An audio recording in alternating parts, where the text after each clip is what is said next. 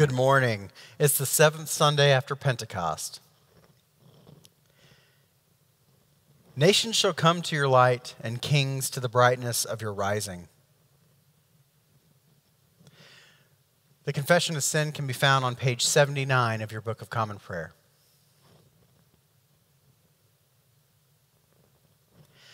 Let us confess our sins against God and our neighbor. Together.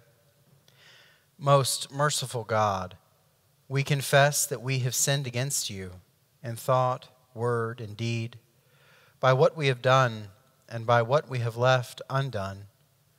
We have not loved you with our whole heart. We have not loved our neighbors as ourselves. We are truly sorry, and we humbly repent. For the sake of your Son, Jesus Christ, have mercy on us and forgive us, that we may delight in your will and walk in your ways to the glory of your name. Amen. Almighty God, have mercy on you. Forgive you all your sins through our Lord Jesus Christ, strengthen you in all goodness, and by the power of the Holy Spirit, keep you in eternal life. Amen. Lord, open our lips, and our mouth shall proclaim your praise. Glory to the Father, and to the Son, and to the Holy Spirit, as it was in the beginning, is now, and will be forever. Amen. Alleluia, the Lord has shown forth his glory. Come, let us adore him. We'll continue with Venite, found on page 82 of your Book of Common Prayer.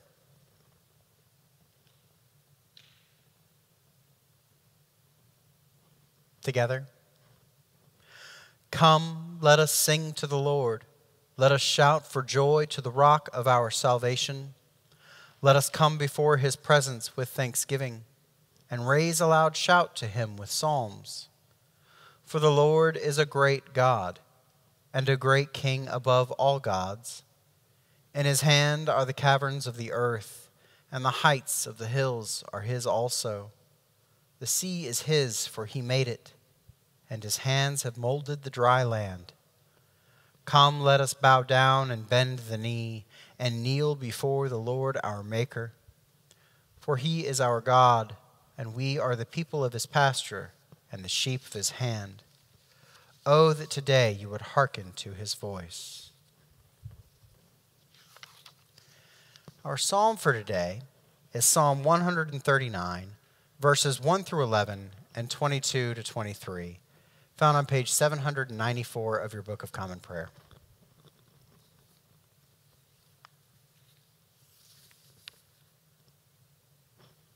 Together. Lord, you have searched me out and known me. You have known my sitting down and my rising up. You discern my thoughts from afar. You trace my journeys and my resting places, and are acquainted with all my ways. Indeed, there is not a word on my lips, but you, O Lord, know it altogether. You press upon me behind and before, and lay your hand upon me. Such knowledge is too wonderful for me. It is so high that I cannot attain to it. Where can I go then from your spirit? Where can I flee from your presence? If I climb up to heaven, you are there. If I make the grave my bed, you are there also.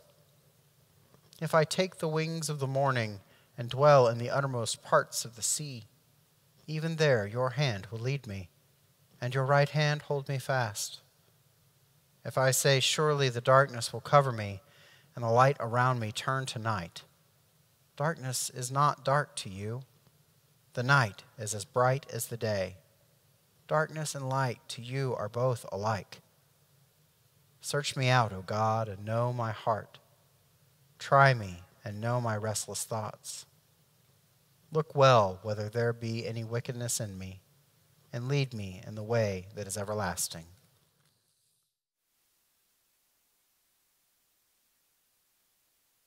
A reading from Romans chapter 8, verses 12 through 25. Brothers and sisters, we are debtors, not to the flesh, to live according to the flesh. For if you live according to the flesh, you will die. But if by the Spirit you put to death the deeds of the body, you will live. For all who are led by the Spirit of God are children of God. For you did not receive a spirit of slavery to fall back into fear, but you have received a spirit of adoption. When we cry, Abba, Father, it is that very Spirit bearing witness with our spirit that we are children of God, and if children, then heirs, heirs of God and joint heirs with Christ, if in fact we suffer with him, so that we may also be glorified with him. I consider that the sufferings of this present time are not worth comparing with the glory about to be revealed to us. For the creation waits with eager longing for the revealing of the children of God. For the creation was subjected to futility, not of its own will, but by the will of the one who subjected it, in hope that the creation itself will be set free from its bondage to decay and will obtain the freedom of the glory of the children of God. We know that the whole creation has been groaning in labor pains until now. And not only the creation, but we ourselves, who have the first fruits of the Spirit, groan inwardly while we wait for adoption, the redemption of our bodies. For in hope we were saved. Now hope that is seen is not hope. For who hopes for what is seen? But if we hope for what we do not see, we wait for it with patience. The word of the Lord.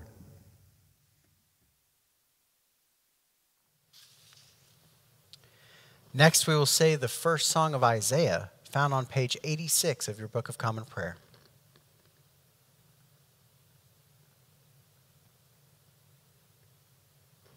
Together.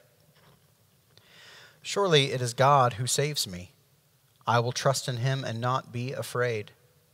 For the Lord is my stronghold and my sure defense, and he will be my Savior. Therefore you shall draw water with rejoicing from the springs of salvation. And on that day you shall say, Give thanks to the Lord and call upon his name. Make his deeds known among the peoples. See that they remember that his name is exalted. Sing the praises of the Lord, for he has done great things, and this is known in all the world.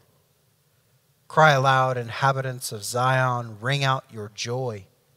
For the great one in the midst of you is the Holy One of Israel. Glory to the Father, and to the Son, and to the Holy Spirit, as it was in the beginning, is now, and will be forever. Amen. A reading from the Gospel according to Matthew, chapter 13, verses 24 through 30, and 36 through 43. Jesus put before the crowd another parable. The kingdom of heaven may be compared to someone who sowed good seed in his field. But while everybody was asleep, an enemy came and sowed seeds among the wheat, and then went away. So when the plants came up and bore grain, then the weeds appeared as well. And the slaves of the householder came and said to him, Master, did you not sow good seed in your field? Where then did these weeds come from? He answered, An enemy has done this. The slaves said to him, Then do you want us to go and gather them? But he replied, No, for in gathering the weeds you would uproot the wheat along with them. Let both of them grow together until the harvest. And at harvest time I will tell the reapers, Collect the weeds first and bind them in bundles to be burned, but gather the wheat into my barn. Then he left the crowds and went into the house. And his disciples approached him, saying, "Explain to us the parable of the weeds of the field." He answered, "The one who sows the good seed is the Son of Man. The field is the world, and the good seed are the children of the kingdom. The weeds are the children of the evil one, and the enemy who sowed them is the devil. The harvest is the end of the age, and the reapers are angels. Just as the weeds are collected and burned up with fire, so will it be at the end of the age. The Son of Man will send his angels, and they will collect out of his kingdom all causes of sin and all evildoers, and they will throw them into the furnace of fire, where there will be weeping and gnashing of teeth. Then the righteous will shine like the sun in the kingdom of their Father. Let anyone with ears listen." The Gospel of the Lord. Next, we will say the Song of Mary, the Magnificat, found on page 91 of your Book of Common Prayer.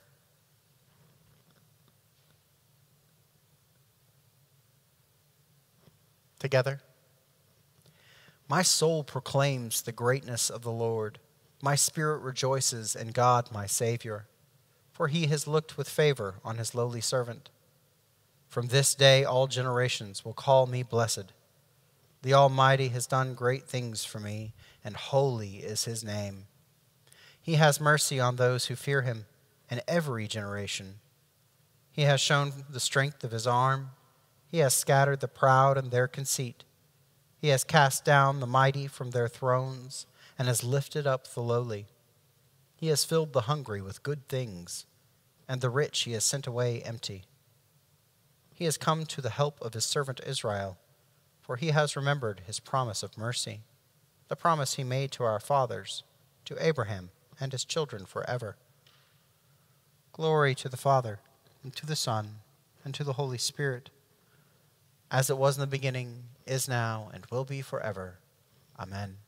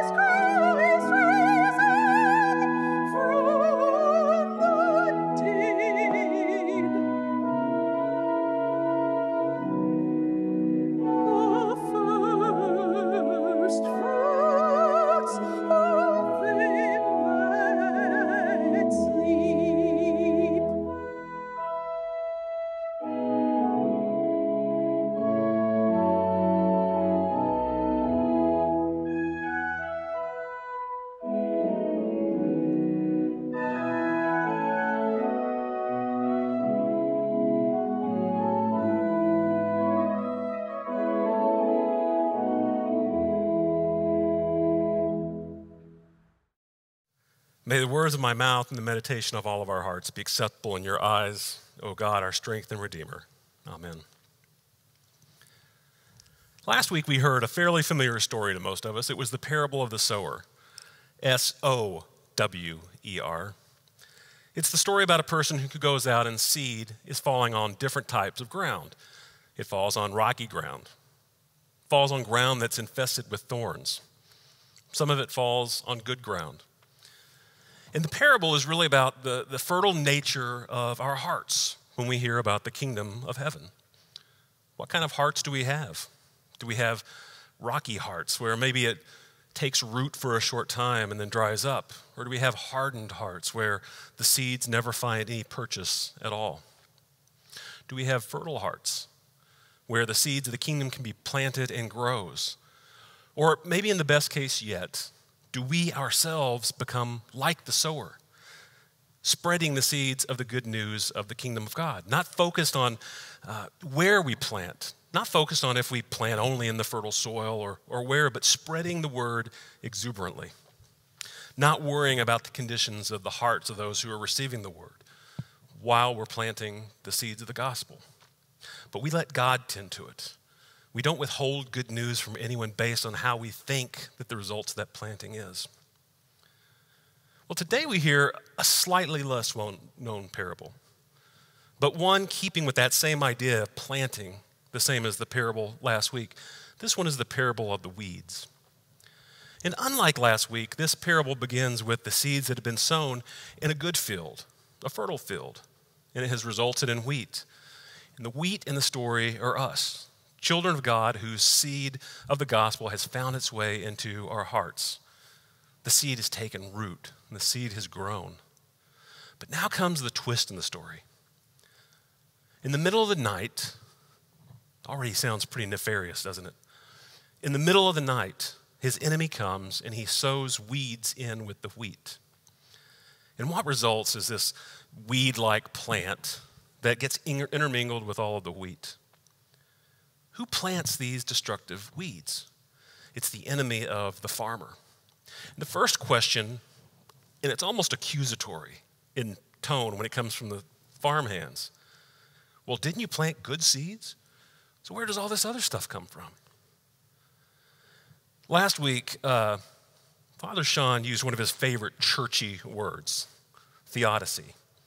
Not the Odyssey, the one written by Homer, and we are obligated to make that joke every time that word is used, but theodicy. It really boils down to the question of why does bad things happen to good people? Are you finally hoping to hear an answer to that? Why bad things happen to good people? I think I can safely say, after many years of reading the Bible, doing Bible study, 2 years of discerning for holy orders, 3 years of going through formation, 3 years as an ordained person, that I can finally give you an answer. And the answer is, I have no idea. I can't answer why a drunk could plow into a minivan going down the road with a family, killing everyone in the car, and then the drunk walks away unscathed. I don't know why a tornado would jump over 5 neighborhoods only to land in the neighborhood, the poorest one in town. I can't answer why, someone like me, really, who probably should be ill, never gets seriously ill, and then someone who exercises every day in their life, is perfectly healthy, could just drop dead from a brain aneurysm. By the way, I would recommend a book to you to read. It's a short book, and it's on the subject, Why Bad Things Happen to Good People, exactly what we're talking about. It's by Rabbi Harold Kushner. It's a fantastic read, one of the best ones that I've read on the topic. So I can't give you an answer to that. What I can is that for most of us, isn't our first reaction the same as the ones on the farm? Don't we want to turn to Jesus and ask Jesus, Master, did you not plant good seed? So if you planted the good seed, how is it that these people die in a car crash? How is it that that tornado only lands in the poorest neighborhood? And the only answer I can give you is the same answer that Jesus did.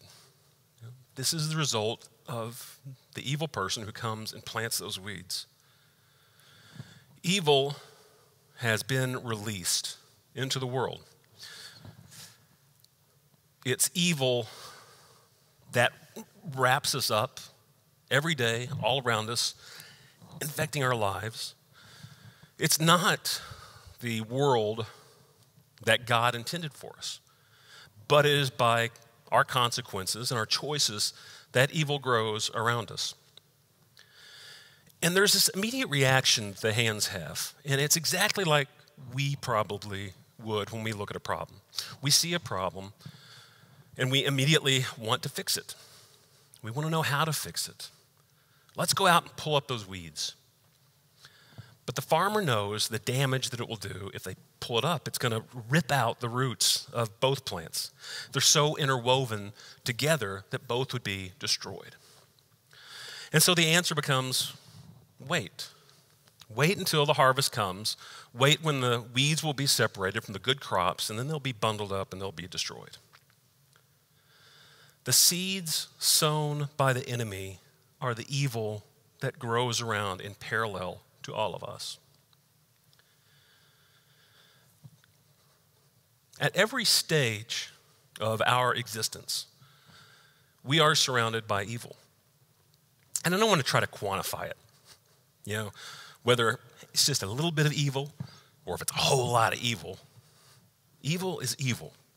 And it surprises me and shocks me, really, in some regard, when I hear people kind of dismiss the idea of evil in itself being in the world as anything more than just a man-made construct.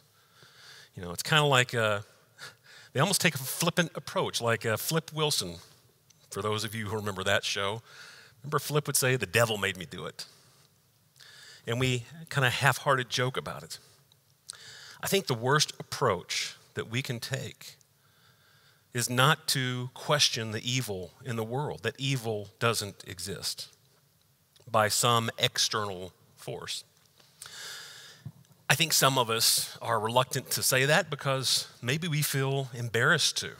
You know, we don't want to admit that there is such a force as evil in the world because our friends would imagine that we're kind of picturing that devil standing there in all his glory with, you know, the horns, the cloven hooves that, you know, make it hard for him to ski, red cape, pitchfork.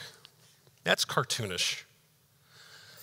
And I think that, you know, if we saw that kind of image of Satan coming at us, this physical manifestation, we'd probably turn around in the other direction and you'd see a cartoonish cloud scooting right out from underneath of us. Evil is much more insidious. Evil isn't always a shout. Evil can be just a whisper in the ear. Evil can be the thoughts that Satan puts inside of our head, thoughts that we are not good enough, thoughts that our brothers and sisters of the kingdom are not good enough, thoughts that these other people don't measure up. Thoughts that we know better for ourselves than God knows for us, that we don't need God, that we can depend only on ourselves. That evil is like those invasive weeds in the parable. That if we let ourselves listen and get pulled in, they start to wrap around us and they start wrapping tighter and tighter, just choking us off from Christ, soaking up more and more of what sustains us through our roots, intertwining with us with parasitic type intensity. Whatever you want to call this force of evil, whatever you're comfortable with, the devil, Satan, Lucifer, Beelzebub, its nature is to unmake what God has made, to distort it, to destroy it. As Christians, we recognize what these weeds represent, and we acknowledge their role in our life. 3 times we renounce them at our baptism. We renounce Satan and all the spiritual forces of wickedness that separate us from God. We renounce the evil powers of the world which corrupt and destroy all the creatures of God. And we renounce all those sinful desires that pull us away from the love of God. Not everybody can see the evil in the field that threatens to cut us off from the kingdom. But some of us can discern it. And when we think about that covenant, that part of our baptized life as Christians, maybe that's why some are so anxious to want to do something about the evil when they discern it and when they see it. In the parable, once the farmhands recognize what's happened, their first reaction is to go to pull out the weeds.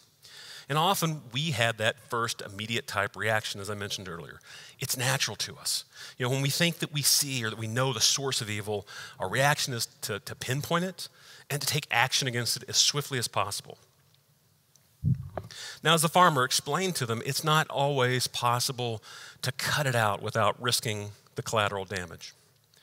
And to that point, we can look back through history at probably any number of witch hunts or things that we've went after.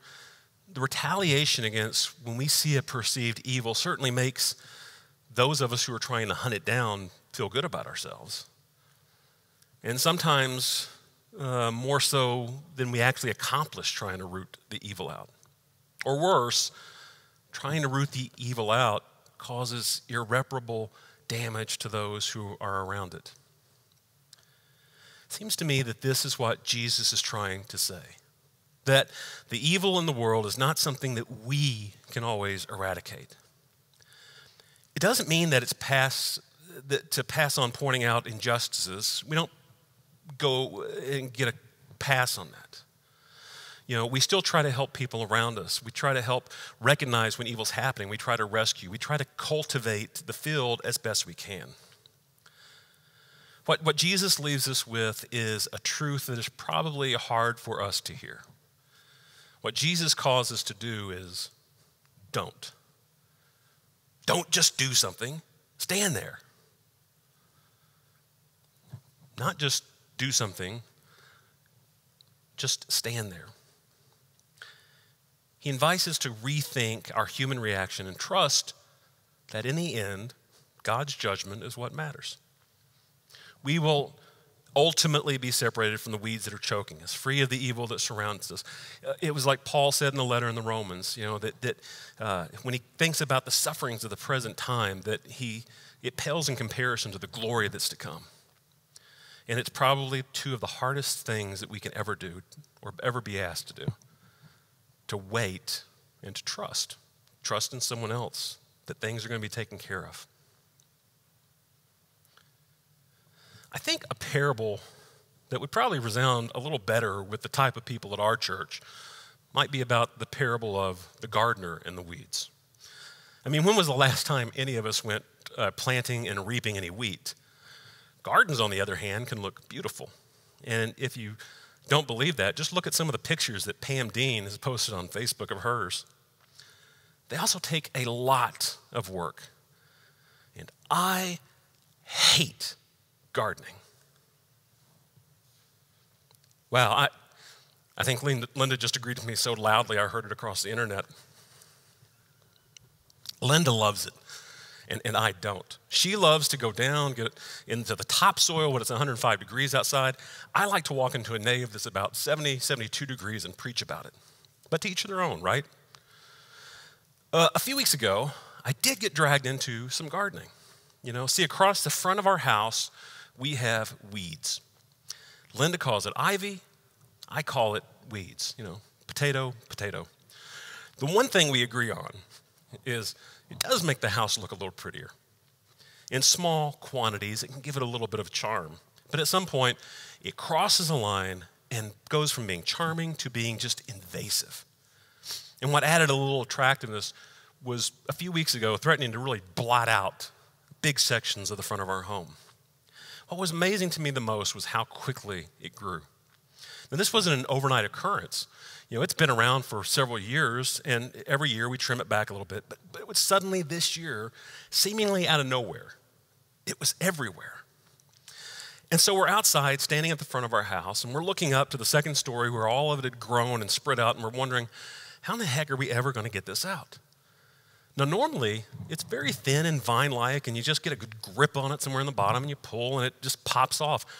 There's actually a weird satisfaction of popping it off the wall. It's like crunching bubble wrap. You feel the little suction things coming off as you pull it up.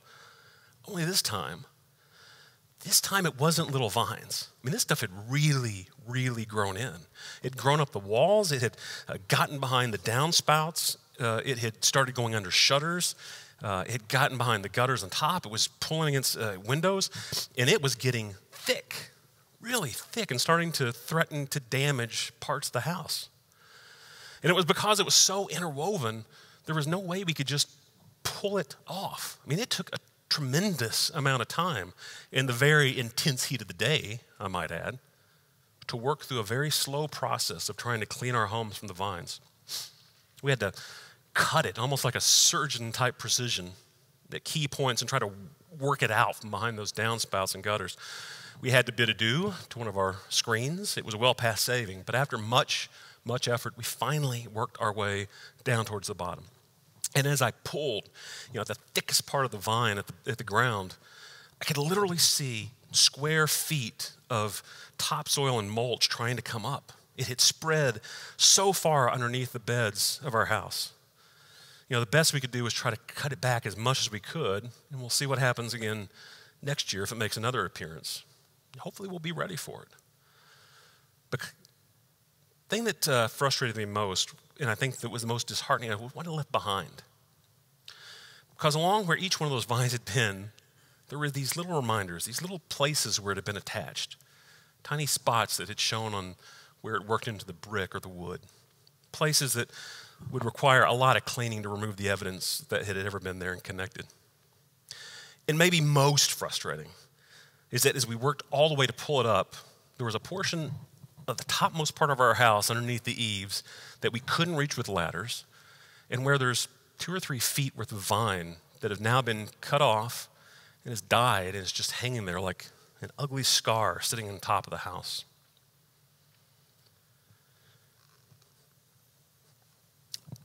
I think that's maybe one of the best descriptions I can give of how evil wraps itself around us. That if we let it gain its purchase, it wraps around us, it roots into everything that we do, everything about who we are, threatening to damage us with its growth. And if we can pull that evil away, it's like pulling our roots up. It still leaves its fingerprints on us. It still leaves the scars of where it visited us. Some internal, some not seen to people around us, some visible for the rest of the world to see. It's through that power of the resurrection that we are made clean of those scars that the evil causes in our life. It's through the blood of Christ that those spots are washed away. For our part, we need to cultivate the field. We need to turn our hearts and our souls towards loving and caring for those around us. But again, the hardest thing that we are called to do is to wait and trust. To trust that as we nurture the field, that God ultimately will take care of the weeds. Amen.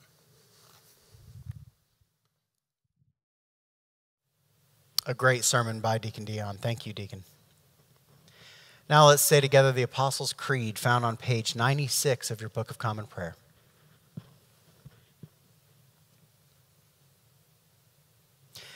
I believe in God, the Father Almighty, creator of heaven and earth. I believe in Jesus Christ, his only Son, our Lord. He was conceived by the power of the Holy Spirit and born of the Virgin Mary. He suffered under Pontius Pilate, was crucified, died, and was buried. He descended to the dead. On the 3rd day he rose again.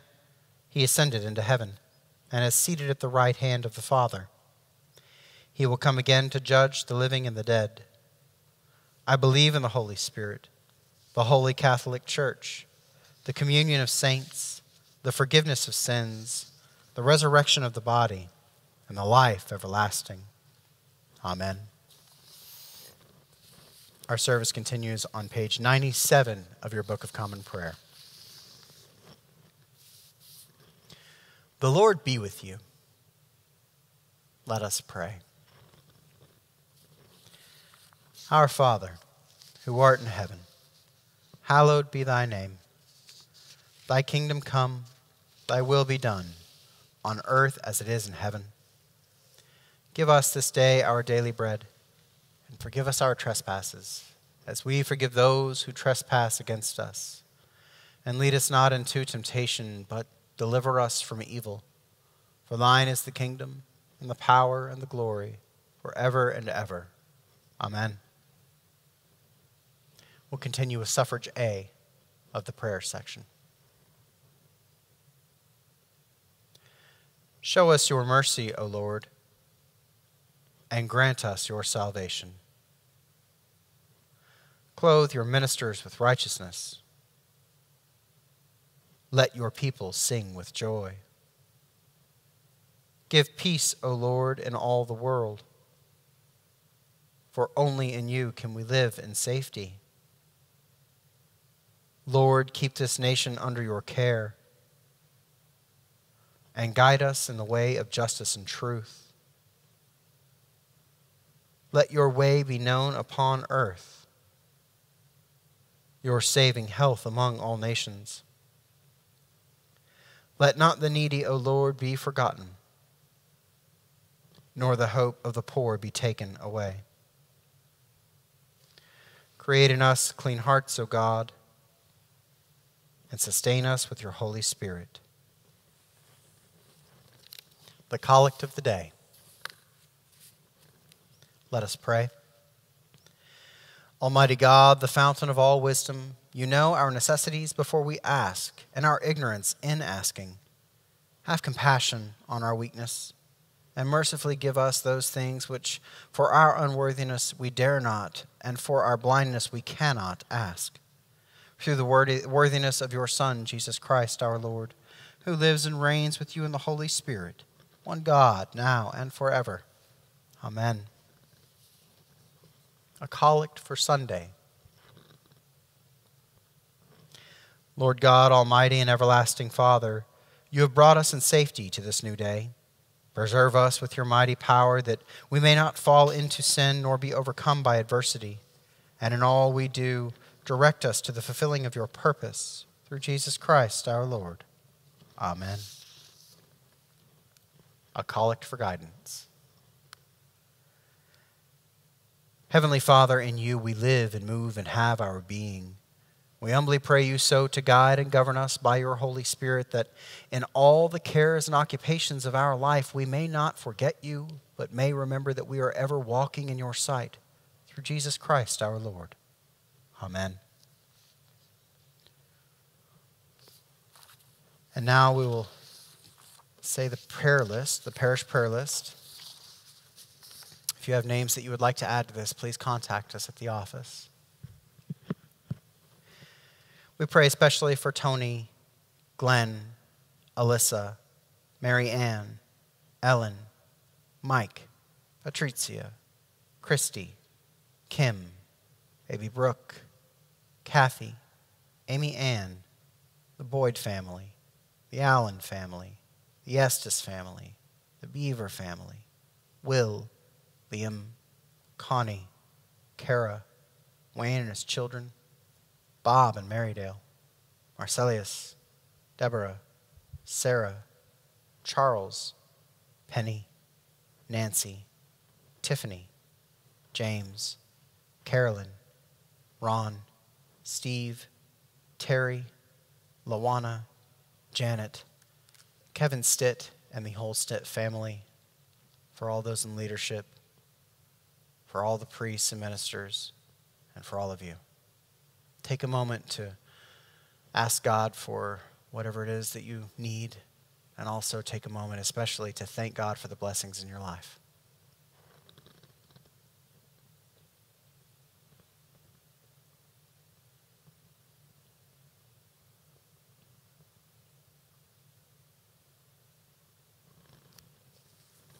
Almighty and everlasting God, by whose Spirit the whole body of your faithful people is governed and sanctified, receive our supplications and prayers which we offer before you for all members of your holy church, that in their vocation and ministry they may truly and devoutly serve you, through our Lord and Savior, Jesus Christ. Amen. The general thanksgiving can be found on page 101 of your Book of Common Prayer.